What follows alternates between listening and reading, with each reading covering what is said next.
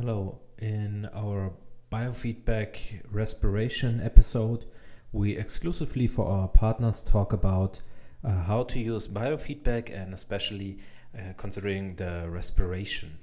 We will explain to you how to use the respiration sensor, how to apply it, where to use it, what patients need to pay attention to, and what therapists need to pay attention to.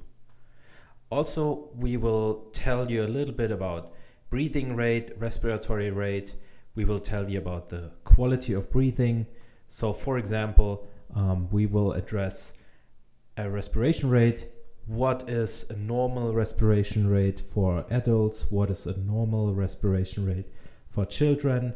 We will also talk about some points of quality of breathing. So what to pay attention to as a therapist, what breathing rhythm and what breathing signs are good, are bad, in what situation, and what to pay attention to as a therapist.